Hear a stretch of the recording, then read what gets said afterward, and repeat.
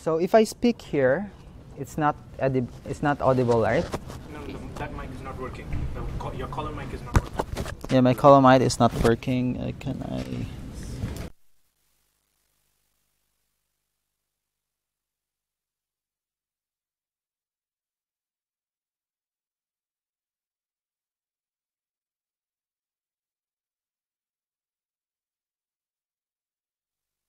The column mic is on. Okay, test. Okay, I think this is for the recording, for the benefit of those who cannot come, but I'll still use this because I speak very softly. So can you see the font on my screen? So if you go there in one of the stations, there's an icon called Coral Workshop. You just double click that, it will go straight to the GitHub repo. We structured it in a way so that in case there's any update in the script or something, you'll always get the latest version from the one of the IoT stations. So the goal of this is to at least have an experience on how is it like to use deploy TensorFlow models using Edge TPU, at least in one of the IoT prototype board that we have, which is Raspberry Pi and Coral Accelerator. And on tops, if you notice at the end of the workshop, we also add another, because how can you talk about IoT without using sensors and actuators and all, right? So we added an additional device or a board or a hat that sits on top of Raspberry Pi, which is called SenseHat. SenseHat is another like hat on top of the Raspberry Pi, which you can use to get other sensor data like temperature, humidity, and it has an accelerometer data as well as this can output LED, as well as you have the joystick as well. But for this workshop, we'll just use maybe the LED, but at least you'll have access to the code, so in case you want to explore later on how to use the other APIs of the SenseHat, you're able to explore from there. So there's not much prerequisite on this. Mainly the setup that we have, all the driver installation that is needed for the Edge TPU are already there. Proficiency in Python, because most of the examples that we have are in Python.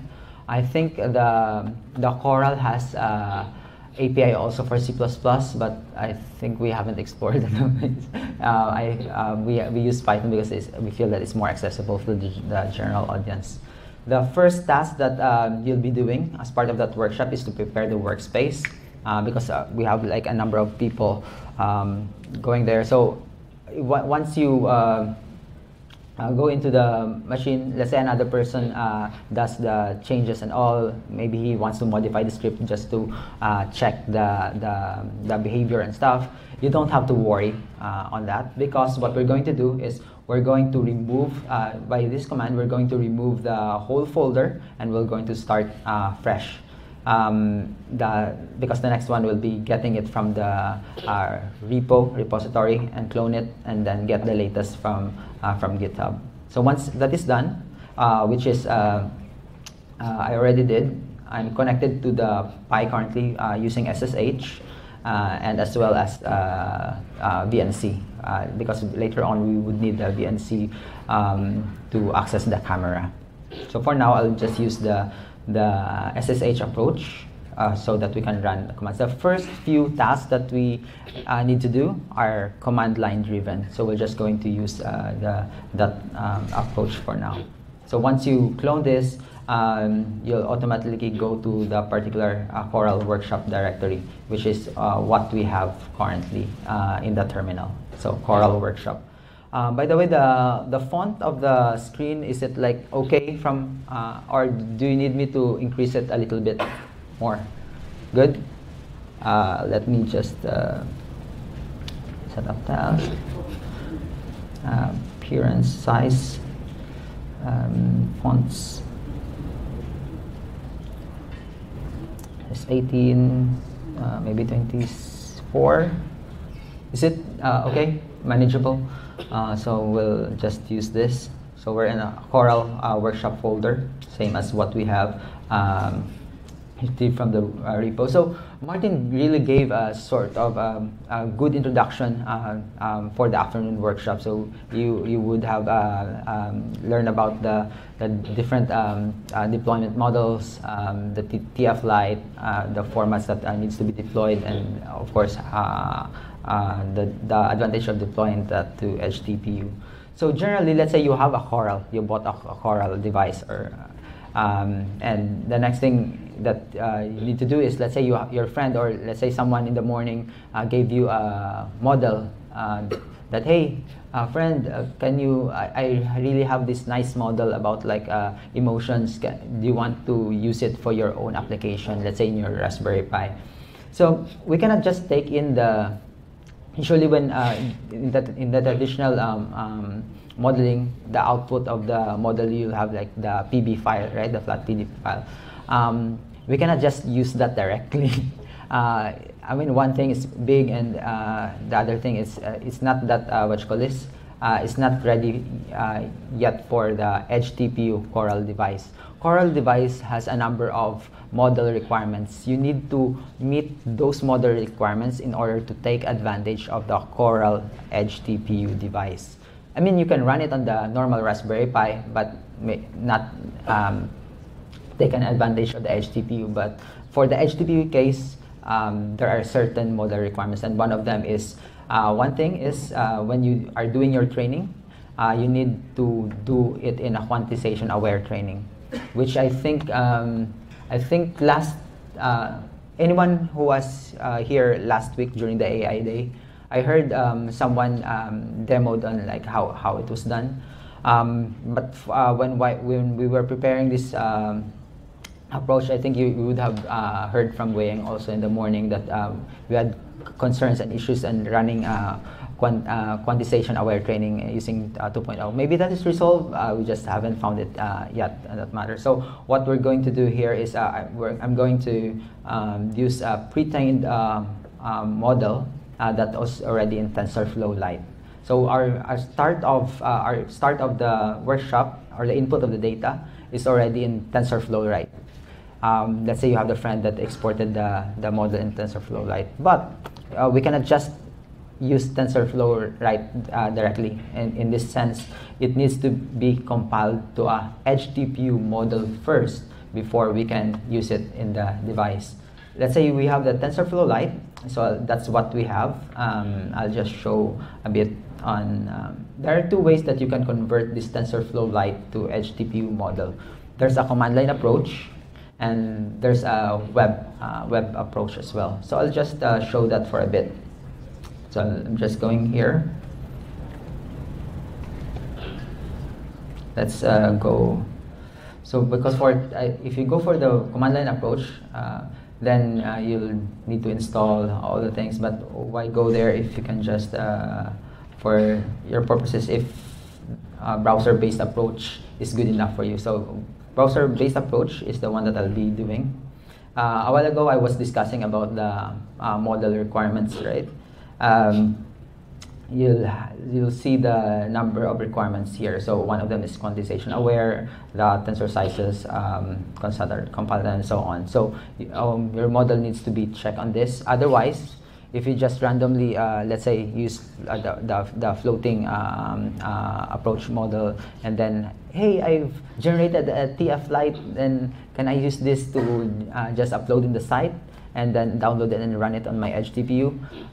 That doesn't happen because when you upload this into the website without those model requirements, the compilation will fail. So what I'm using currently, at least to ensure that it's done in a quantization-aware training, there are already for demo purposes, if you just want to try, there's already a set of ready-made quantized aware models that you can just download and use. So that's what we currently have. So this one, the TF Lite that you can see here, the one that is included in the workshop, that is already one of at least two of the popular ImageNet models. One is the MobileNet, which is quite small, and then the other one is that Inception model. I think we got it from the hosted models. If you go to this link in TensorFlow.org, quantized models, you'll see a bunch of quantized image classification models with varying accuracy and model size. So once you download this particular model, or the TensorFlow Lite file of that, when you download, you'll download it as a zip. When you unzip it, you'll see various files there. You have the protobuf, and then one of them is TF Lite. What you'll do with the TF Lite is I'll just go here to the corresponding folder where I extracted my extracted my my repository. So I'll just delete this for now. No, I'll just keep it there. So you'll essentially have this file, the Inception, and then the other one is MobileNet, right? So once you have that, if I go here, so you need to do this one TF Lite model at a time. So I'll just browse, and then this is the TF Lite quantized model that I've downloaded from that site. So I'll just open that. It takes a while to compile, so it's compiling in the cloud currently. And once this is done, it should generate a file, which is it appends Edge TPU in the file. So you'll see if it's if you have uploaded a MobileNet quant_TF file, it will generate another file which you can download, which has Edge TPU TF Lite. So this one is the one that is the Edge TPU model that we can deploy to the Edge TPU. So this compilation happens in the cloud. At least in this demo, you can do it via command line. But in our approach, we compile it and then get this. Once we have this, the next step is hey, we can use it for classifying images. So why not use that inference in the Edge TPU? So once you have that, once you can download the model. So I'll just download this. Once it's downloaded, it takes like a few minutes. Just place it back in the same test data folder where you got your initial TF Lite files. So at least here you have the TF Lite, which is the quantized model, and then you have the Edge TPU model as well. In the same way, you'll do that for Inception, do that also for MobileNet, so that later on in the workshop exercise, we can compare these two models and how they perform inside Edge TPU. So I'm going to ignore this download because I already downloaded previously. And we'll just go straight with classification. So the two models that we've downloaded are MobileNet and Inception. If you download this, you'll notice that the MobileNet is quite, in terms of few MBs only, but the Inception, when you download this is around 40 MB or so. So it's like significantly heavier than the MobileNet model. So once we have that, just ensure that we have the Edge TPU files in the. Let me just increase this font. I think it's not visible at the back. Once we have this Edge TPU TF Lite model, just ensure that you have it in the same folder as you have. So we have this Edge TPU TF Lite, one for Inception and one for MobileNet. So once you have that confirmed, let's do classification. Let's classify this fella. Right? This should be a cat. So cute cat, just ensure that you're in this intended folder so that the script that you intend to run is there.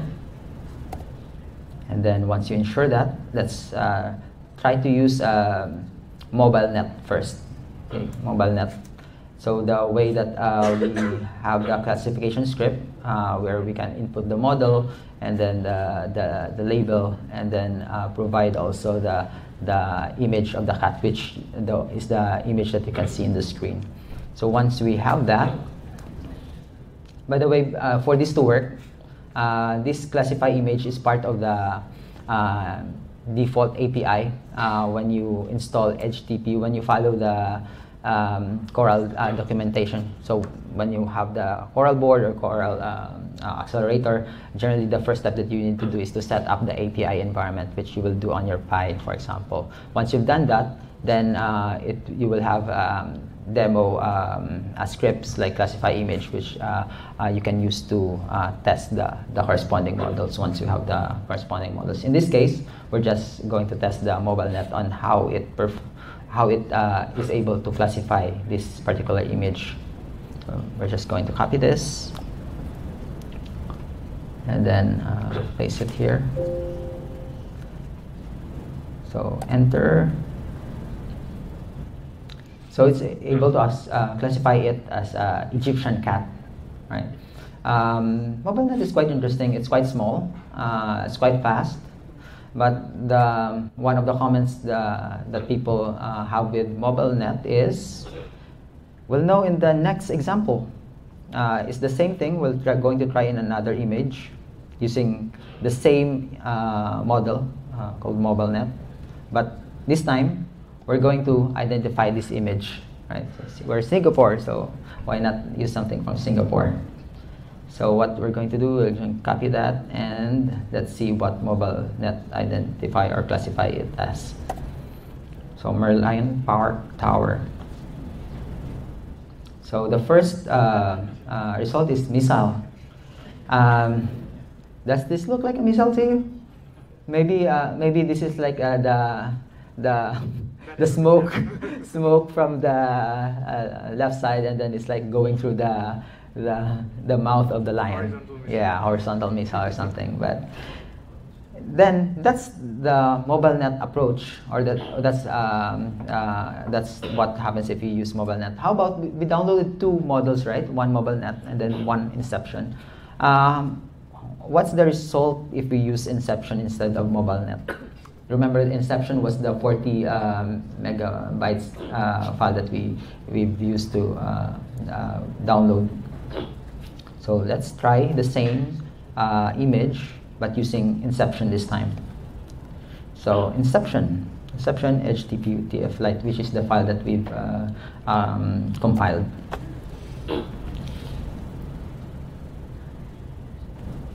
Takes a while, so slow. But at least the water part, it identifies as a fountain because of the, horizontal. Is it a horizontal fountain or something? It goes from the side. At least the water part, you got it right. But when coming back to the models that we've explored so far, so what we did was in the hosted models, what we did was we got the first one, which is at least the smallest, but also the fastest in TF Lite performance, and compare it with the Inception V4 quantized model, which is the biggest, the heaviest, but also the slowest, right? But in terms of accuracy, it has like 79.5 accuracy. The accuracy of top one for MobileNet is only around like 39, but you get the speed benefit, which is here. Benchmark says is 3.7 milliseconds. So at least to do the contrast between the two. So that's what we have. But we'll put the Inception and then the MobileNet models on the side first. We'll come back to that later. Because another thing that people are interested or keen to explore with Edge TPUs, because generally when we do training, usually we need like huge resources and do it in the cloud, right? But let's say we don't have like internet, or let's say we don't have, we have a use case where we need to do at least the training on the edge. Or of course there are like multiple ways to do it, right? But one of the ways is maybe not training the whole thing. How about in cases where you already have base model. In this case, we are using an extractor. So you have all the layers except for the last one, so that on top of it we'll have our new data trained, so that I can learn only the last layer for the new data. So the new data that we're going to use here, we're going to use the same thing, the mobile net, but on top of the mobile net extractor, we're going to add in flower photos, so that it is able to identify, like, is it a daisy, is it a sunflower? I'm not sure if we have sunflower, but we have like around, like, I think 5 classes of flowers that we're going to use. So for this approach, as per the documentation, the limit is around 200 images per label. So that's what the documentation currently limits us to do. But question is it good enough? Is that good enough? So what we're going to do, I've done this already. So if you go to the IoT stations later, just do this. What it will do, it will just copy the flower data, which has all the labels, all the different classes, and then you'll download separately the embedding extractor, which in our case is going to be based on MobileNet. So MobileNet is our starting point, and then on top of that, we'll use the new data for flower to make a new model. Once that is done, you can do on-device transfer learning. So I've done this. I've downloaded the photo and also the embedding extractor. But let me run again the on-device transfer learning, so that we can generate again the file. So during the on-device transfer learning, if you notice, there's a test ratio. The test ratio that we're using here is 0.95. That means how much of our data are we using? If it's like test ratio 0.95, only 5%. So 5% of the data, is it good enough? Then we'll see. So we're just going to, did I copy that?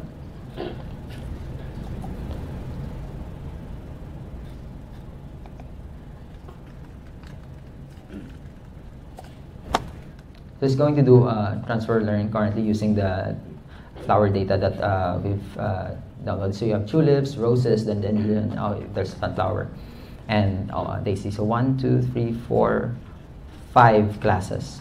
So it's currently evaluating the scores currently for each of the classes. The top one for this, you'll see later. It's around, the lowest one is around 75% accuracy, but maybe to case-on-case basis, maybe that's good enough. Using just 5% of the data and achieving 75, 76. Yeah, in some cases that might be good enough in terms of, especially in cases where you don't have much memory to hold the data, right? You don't want to have like huge amount of data which occupies space. When you are doing transfer learning on the edge, on the cloud, then you can like take as much space as you want, right? But there are certain cases that maybe restricts or constrains you from doing that. That's why there are like cases like this. But people are thinking in terms of this kind of scenarios. So at least there's a way if we need to do the training. So we're left with one more evaluation, that is for the daisy. Daisy, that's the partner of Donald.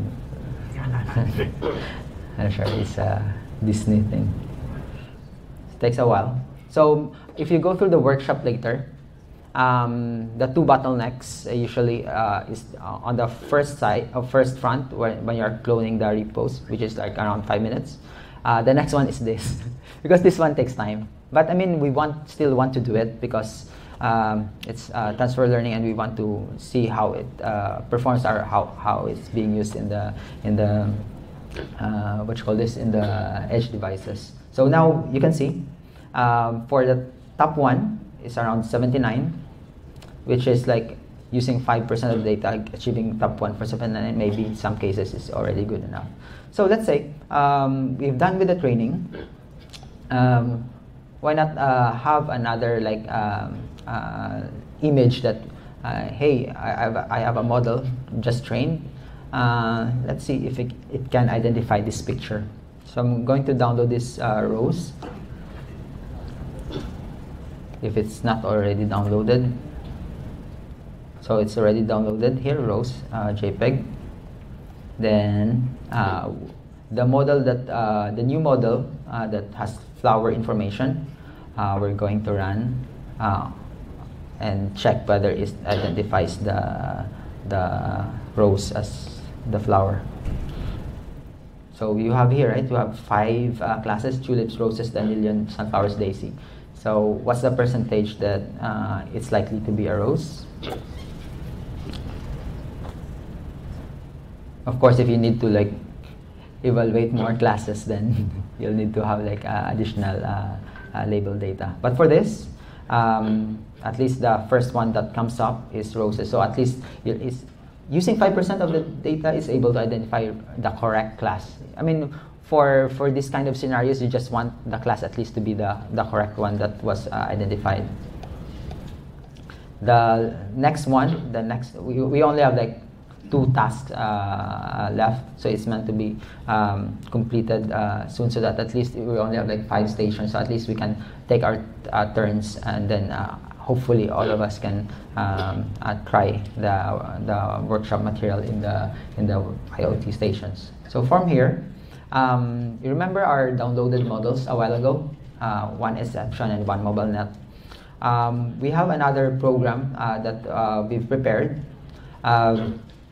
So the initial program that comes with Edge TPU is just, it has a live classification. But the live classification for that script is initially prepared for if any one of you working with Raspberry Pi, that usually works with Pi camera only. So you need to get that additional Pi camera and then use that in your Raspberry Pi. But usually the Pi camera is quite flimsy. And let's say if you're going to like invest like in more usage of that device, why not use a traditional webcam? So at least you can have more utility with it. So that's why we use this normal Logitech webcam. So that at least it has a microphone, and you can even use it as a normal webcam. You can connect to your computer. So at least it's more versatile that way. But the existing script is not working for that, so we had to use another approach, use another library to enable the usage of the webcam. That is, I think, another util or something, and then use OpenCV to get the image for that. And then we'll feed in the model, like how we did a while ago in classifying the image, using the Edge TPU that we've compiled. And then the label is always ImageNet labels, because both of these models are using ImageNet data. So I'm just going to copy this. Oh no, I cannot copy this because we're going to need the camera now, right? So I'm going to run it inside VNC. So I'm just using VNC here because I have the Pi and I need to connect using my laptop.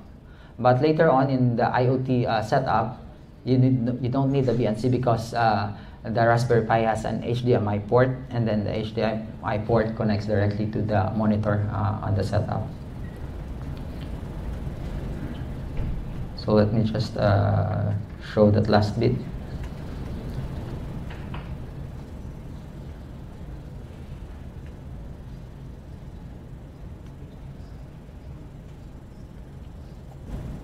So first one is inception.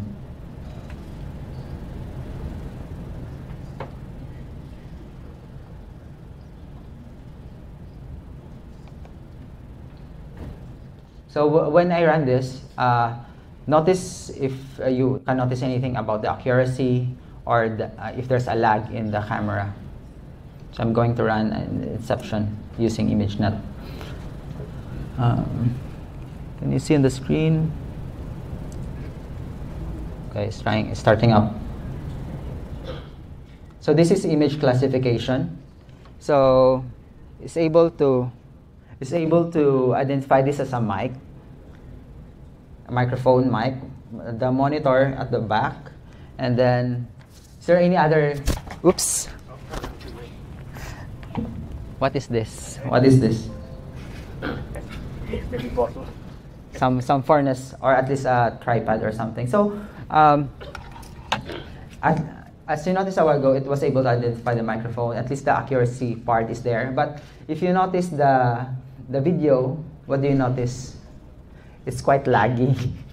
We're using Inception. It's quite heavy. It's quite accuracy is there, but in terms of performance, you might think in this case where okay, yeah, what happened? Yeah, so if I close the application right now, the script is designed to give us the frame per second, so it's interesting to know the approximation of frame per second is like 0.5. Just remember that for comparison later. So it's quite laggy, but at least the accuracy is there. Next thing that we want to explore is, how about MobileNet? How is MobileNet? How does it perform compared to Inception? So using the same script, the only difference that we have here when running it is the model that is being used. The previous one was Inception. Now it's MobileNet, the one that we've compiled via the Edge TPU compiler a while ago. So still image classification, not object detection, but let's see.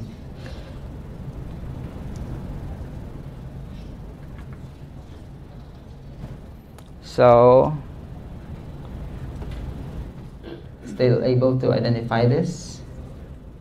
But as you can see, the camera compared to the Inception a while ago is now at least it still lags, but at least it's less laggy than the what you call this? Who's a golf cart? Why is it a golf cart? But the accuracy is also a concern, although it's the performance is quite different. And if you go to the IoT stations later, you'll also get a chance to open the code, because the code we also modified so that here, if it detects something, the Raspberry Pi will display green, which is D for detect. And if it doesn't, let's say, if it doesn't detect anything, it will turn red, which is X. But you can see for yourself later. Now it's able to detect something, that's why it's showing green. If you go there in the stations, if it doesn't detect, it's like, if you're getting none, it will show X. But you can modify this, you have the freedom to modify the code anyway if you want to put hello world or something like that in one of the stations. So the two of this is image classification, but how about, how does it perform if we do object detection? There's another model that you can use for object detection. Here in the workshop, we just use the straightforward COCO model, so that you have the bounding boxes as well. So this is the last demo that I'll show, and then you can you're free to try it out yourselves. Update the scripts if you need to. So I'll just remove this. By the way, the COCO model is using MobileNet. So if I place this later, yeah, it will just accommodate if it detects something different. So some are detecting as background. In fact, most are background. Maybe the accuracy for this is not there yet. Maybe we need to use another model for this. But for now, I only have this model, so that's why. At least you can see the bounding boxes. Black Widow. Yeah. So This is the last task for this workshop. And if you want to try it doing yourself, modifying a bit of the models, trying to upload it, and then modifying some of the scripts, you can search for APIs for SunSat also.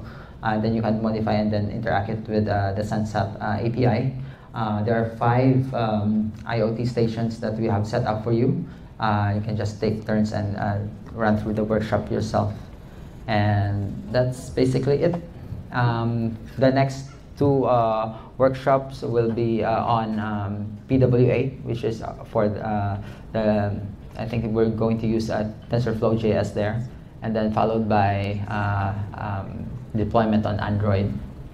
So for now, if you want to try, you can go there on the 5 stations, and then while the rest, if you're waiting, then maybe we can start with the next workshop. Neil.